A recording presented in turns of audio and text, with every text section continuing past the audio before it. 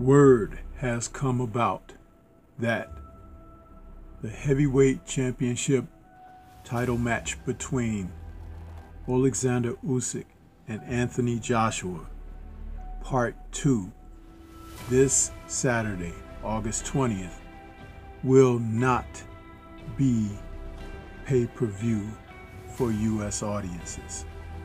That's a good thing, people, because the conversation had originally been that the Zone, Matchroom were going to try to take this to the task of charging their Western viewers pay-per-view. This is the type of fight that needs all eyes on it because the heavyweight division is suffering immensely. With the back and forth wavering that Tyson Fury is doing, retiring, unretiring, challenging people, retiring again, offering to fight fighters for free, retiring again. All of these things have created something that makes a little bit more interest in this fight prevalent. In the first go-round, Alexander Usyk outboxed Anthony Joshua to a 12-round decision that saw him in the last stages of the fight come on strong enough that AJ appeared to be withering as the bout closed out. He says now, after finding a new trainer in Robert Garcia, that he believes that had he been more familiar with dealing with a southpaw fighter, he would have smoked him.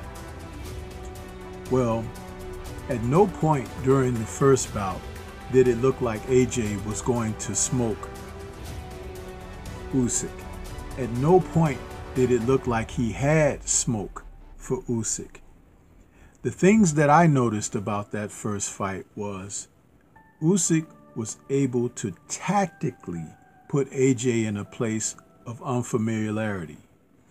And this is something that you really have to pay attention to, because Joshua, who's now 24-2 with 22 KOs, had never boxed such an experienced fighter with the tools and talent of Alexander Usyk.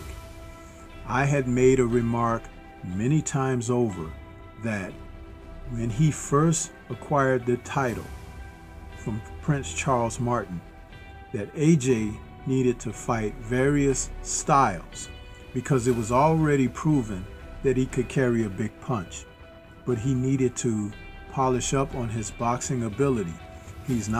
For a big man, he's not a guy who will fight on the inside.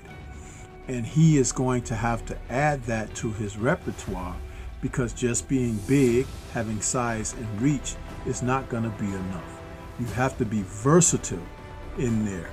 And he's always had difficulty against fighters who are shorter than he. Alexander Usyk, who is now 19-0 with 13 KOs, and was actually in the lower weight classes as an amateur, has found his skill set and relies upon it, even as he has grown throughout the sport, becoming undisputed cruiserweight champion, and then now having the unified heavyweight titles in his possession. Size doesn't matter to this man. It's about the fight that's within. And with Usyk, the skill sets that he brings to the ring are enough of what offsets anything that Anthony Joshua can do physically. However, Joshua has a chance in this rematch based on his physicality. People have taken note of he has slimmed down quite a bit and dropped a lot of the muscle mass that he was originally carrying. That's a good thing, and it can also help him if you're talking about stamina late in the fight. But the thing about stamina is this: it can still betray you when you're not mentally strong enough to deal with pressure. And I think that that's the part where AJ really has problems. It's the mental stresses of the sport. He's not the most confident of people. If he gets going to a good start, he can ride the wave of that. But as soon as opposition shows up, as soon as someone decides to turn back his challenge, he has to make adjustments. And I do not believe he has the wherewithal to make adjustments on the fly. He needs to have it all going one way, or it's going to be no way. Against Usyk, technically, Usyk took away Joshua's jab by jabbing with him, jabbing over his jab, countering over his jab with his right hook, and doing things subtly as stepping in and out, feinting, stepping to the side. AJ didn't have an answer for that. Will Coach Garcia be able to have him prepared for that? We will find out on Saturday. But the other thing is the mental strength factor. Will AJ be able to put it together and have confidence that he can go out there and execute a game plan to put him in position to win the bout? I'm not certain about that, because if you think about it, going into the first fight, Usyk was prepared for whatever AJ may do. And that meant if AJ was going to come out and try to blitz him, he was prepared for that. If AJ was going to try to box, he was prepared for that. If AJ was going to try to be physical, he was prepared for that.